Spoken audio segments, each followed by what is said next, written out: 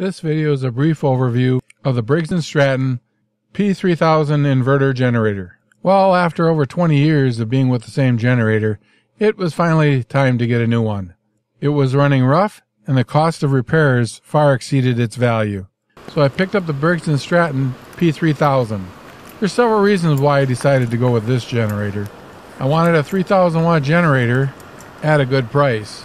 Well, this just happened to be on sale, so it was a good price, and I took a look at the reviews and they were pretty good. First of all, I'm not going to go over on how to add the oil and all that stuff. So let's get this bad boy started.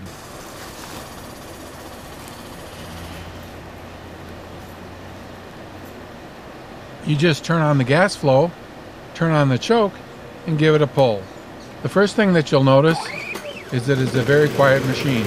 Compared to my old one, this thing's a pussycat.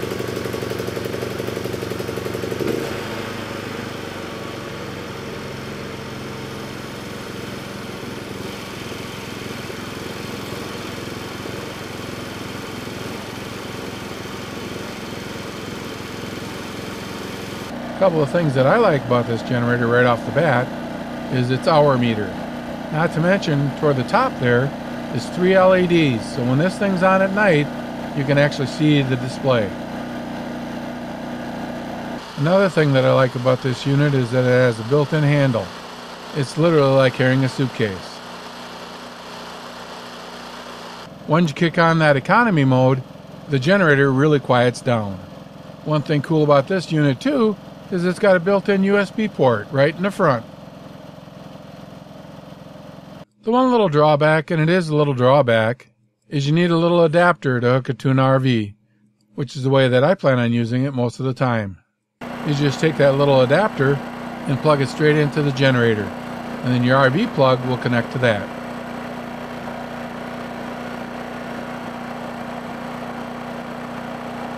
One of the big things that sold me on this generator was the gas gauge.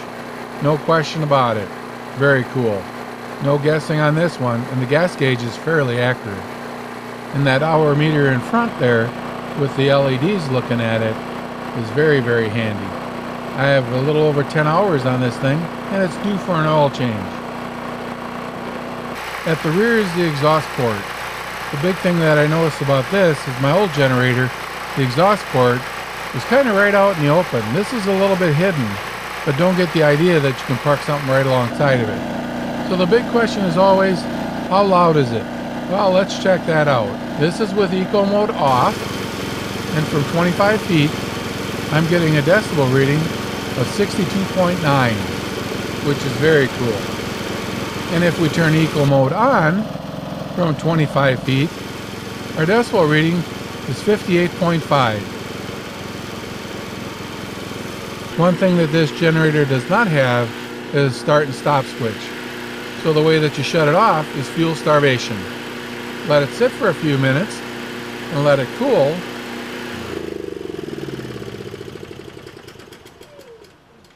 And you literally have a small suitcase. Here's the list of specs for this generator. As you can see, no problem at all powering an air conditioner. And some of the other amenities are very handy. And that's the Briggs Stratton P3000 inverter generator. I hope this video has been helpful, and 7-3 from N9LVS.